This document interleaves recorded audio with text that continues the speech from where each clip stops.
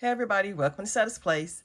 Today's tutorial is to show you how to do a single crochet, and it's sometimes called the crab stitch. I have a piece already made, so I just want to show you how to do the actual stitch. If you were adding, the reverse single crochet to your project, I'm going to attach anywhere on here just so I can show you how I do it. There are several different ways that you can do this. This is the easiest way that I have found. In normal crochet, you're working from right to left, but when you're doing the reverse, you're working left to right. So I'm going to attach over here just to, so I can show you how to start.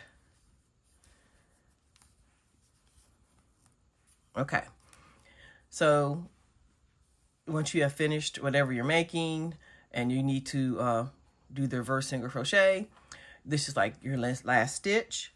And I like to go ahead and chain one.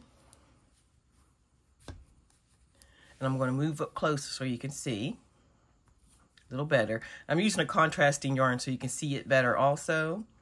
But I'm going to come in a little bit. Okay, so what I do is I just take my hook, the tip of my hook, and just move it to the stitch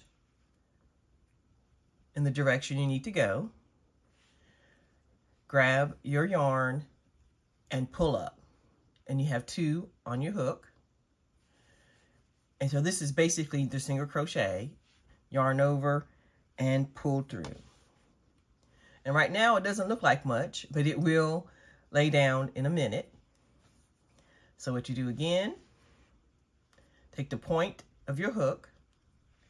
Now if you do like this and you feel like your loop's gonna fall off your hook, you can hold it if you want. Hold that stitch on there to make sure it doesn't, come off until you get kind of used to it, and hold it in place.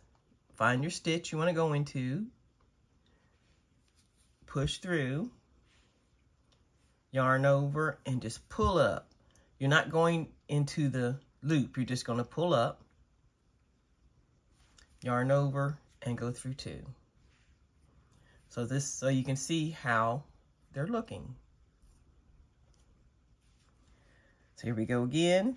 I put the tip of my hook on the stitch I want to go into. Hold it, you kind of hold it if you need to, if you think it's going to slip. But once you get used to it, you'll be fine. Pull up, two loops on your hook, and pull through. And you just do that. Just keep doing that all the way across or around or whatever project you're doing it on. And see, it gets to be once you get used to it, you just keep it moving like that. And that is your reverse single crochet or crab stitch, however, you want to call it. And I think that really makes the edges or edging of a project just, set it off, makes it look really cute. And, but yeah. So let's go a few more times. Point your hook. And it might take you a little bit when you're going like this. You might lose it. Just put it back on the loop. Put it through. Pull up. Pull it through. And like that.